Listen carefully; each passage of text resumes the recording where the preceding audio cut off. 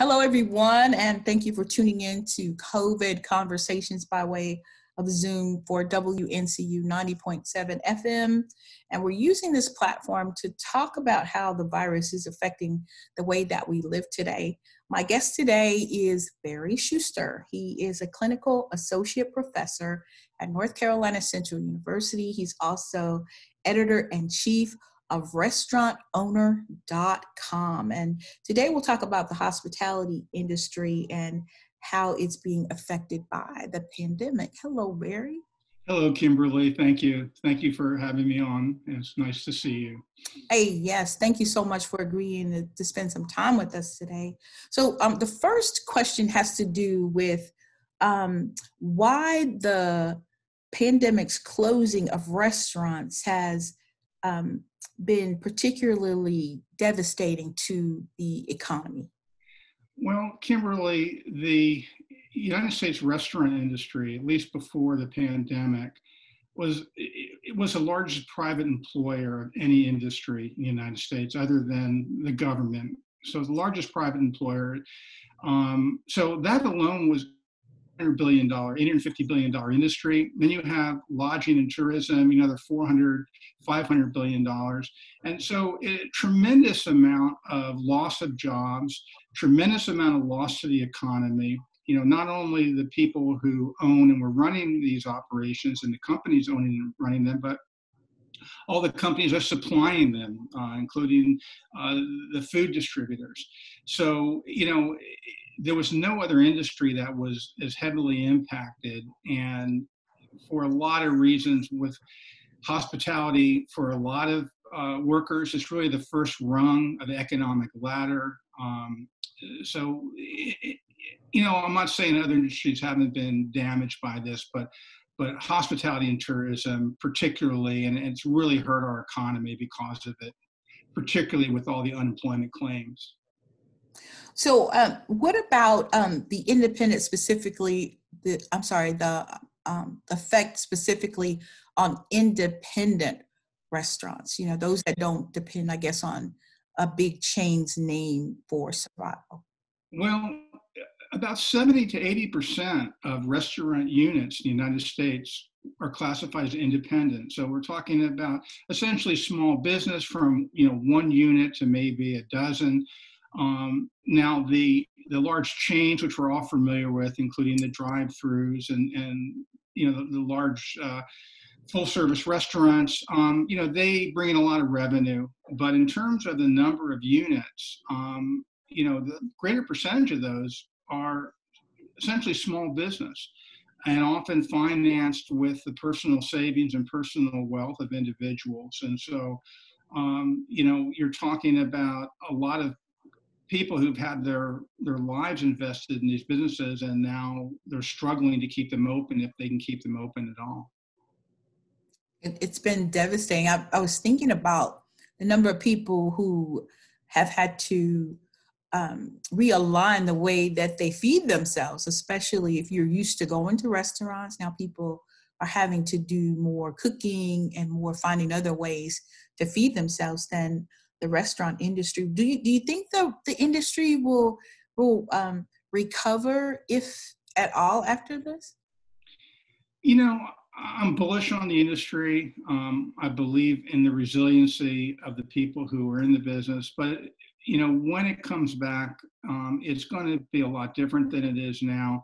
There are going to be a lot of casualties now, and particularly for small businesses and independents.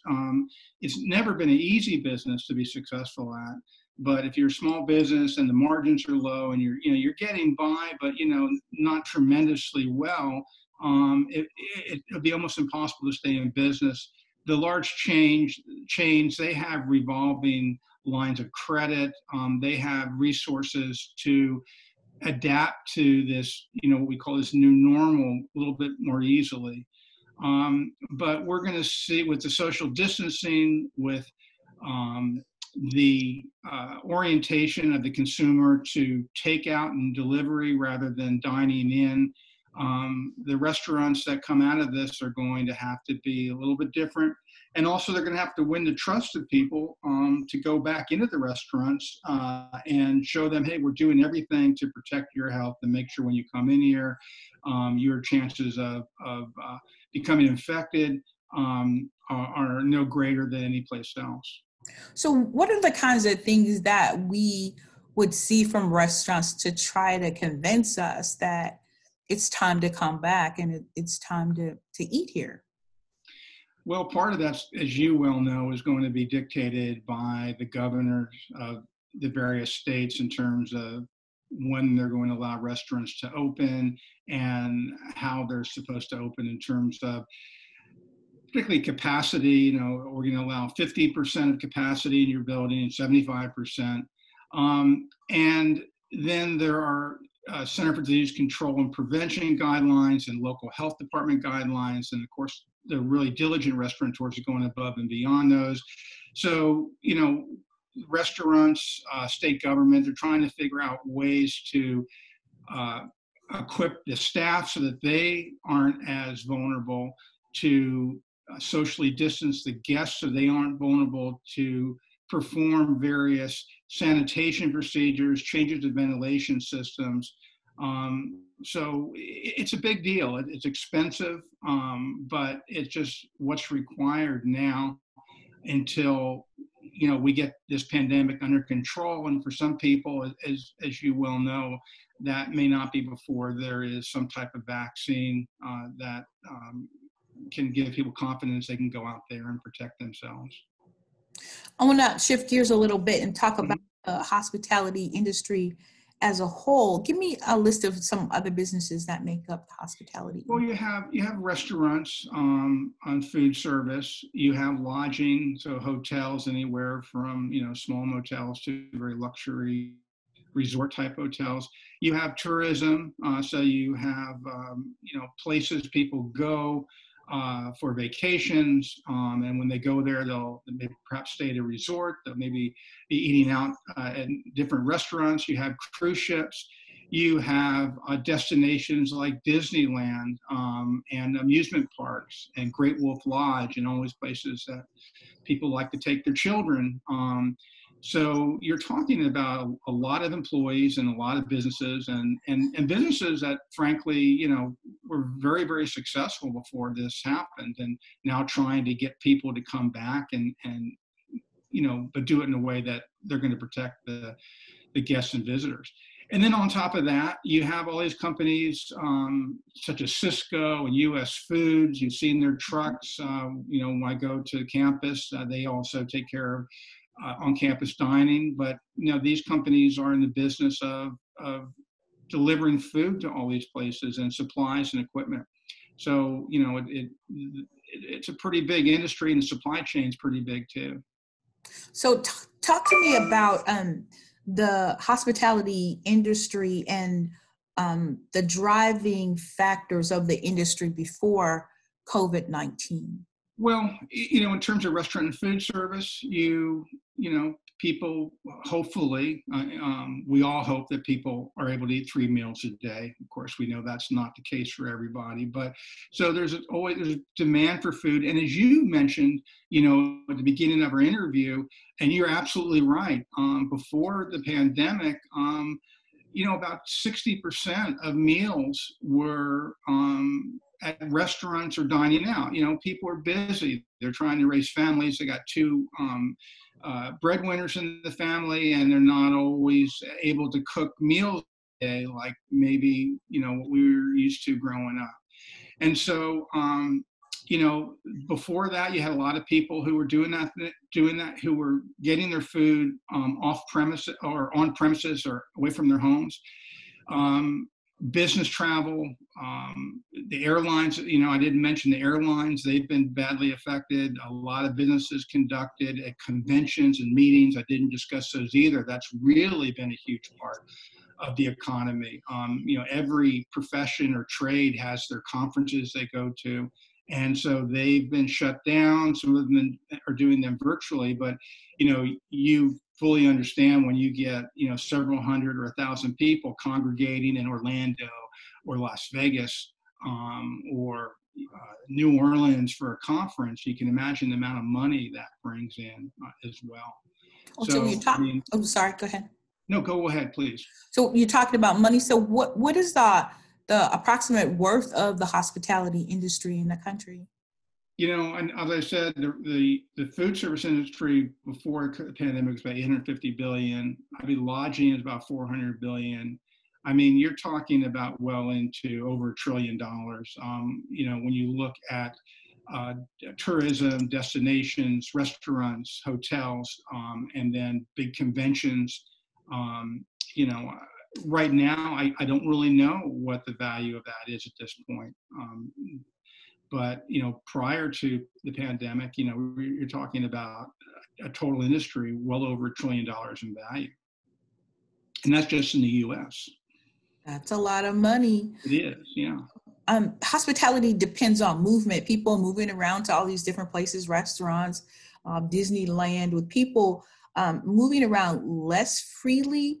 Is the market seeing substantial recovery, or where do you think the market is as far as getting back on its feet?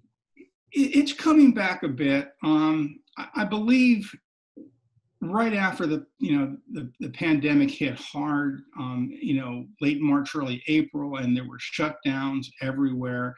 I believe there were about 8.5 million jobs lost. And I think we've had a recovery of maybe 2 million of those jobs back. So, certain businesses are adapting. If, you're following the news, Disneyland is opening up, but with precautions for their guests. A lot of businesses, restaurants, hotels are, put their heads together and they're figuring out how can we bring people back in safely with confidence, and what types of procedures and protocols are in place. So there's been a slow recovery. And jobs are coming back slowly. Whether we'll see them coming back to the levels they were prior to the pandemic, I wish I had a crystal ball and could tell you, but we're seeing a slow recovery. However, as I said earlier, smaller businesses, independent restaurants, because of lack of access to funding and because it's just difficult to run those businesses, I think they've taken a worse hit than just about anyone in the industry. Yes. You think the travel industry can regain confidence and people starting to travel, or do they really have to have people's confidence so much as if the doors are open, people will come and people are going to travel? It's hard to say. I'm getting kind of mixed signals. Business travel, particularly, regardless of, the fact that we can get on Zoom and have this nice conversation interview, it's always nicer to be in the same room face to face. And of course, business people understand that. So I think there's some resurgence of business. I think the airlines are, doing some of the same things everyone else is doing in terms of requiring masks and so forth. However, I've been just following the news, and some of the airlines, the major carriers have really, really had to back off the number of flights they had. They've had to lay off people. So, gosh, it's hard to say. Here in North Carolina, we're seeing some large tourist attractions that have had to have huge layoffs, like the Biltmore House in Asheville, which is sort of a major tourist destination all over the Southeast and Mid-Atlantic. They had to lay off lots of people. So if the airlines, I think business travel is going to be the first thing to come back. I think recreational travel and tourism on the airlines that is discretionary, I think that's going to take a little bit longer to get going. People will say, well, I want to go someplace with my family, but let's hop in the car and let's go someplace where we can drive, get there in a few hours. That's my guess. Mm-hmm. Okay, that's all the questions that I have. Is there anything else maybe that I didn't ask that you'd like to share? No, I think you covered it well.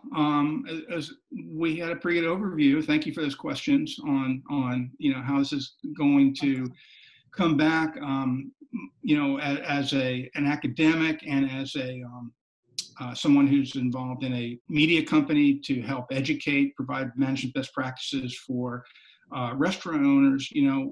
I can tell you there are a lot of people out there fighting to help bring this industry back, and it's an important industry. And I think, people want to get together, they want to break bread together, they want to congregate in fun places together, and it's part of our social fabric. And so, my only comment is I'm hoping that, we can soon have these conversations face to face over a cup of coffee rather than over a computer, because I think that would be just much nicer.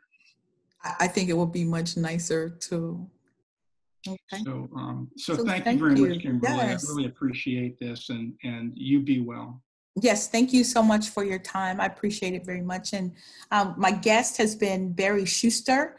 He is a clinical associate professor at North Carolina Central University and editor and chief of restaurantowner.com. My good pleasure, Barry. Thank you. See you later. Thank you so much.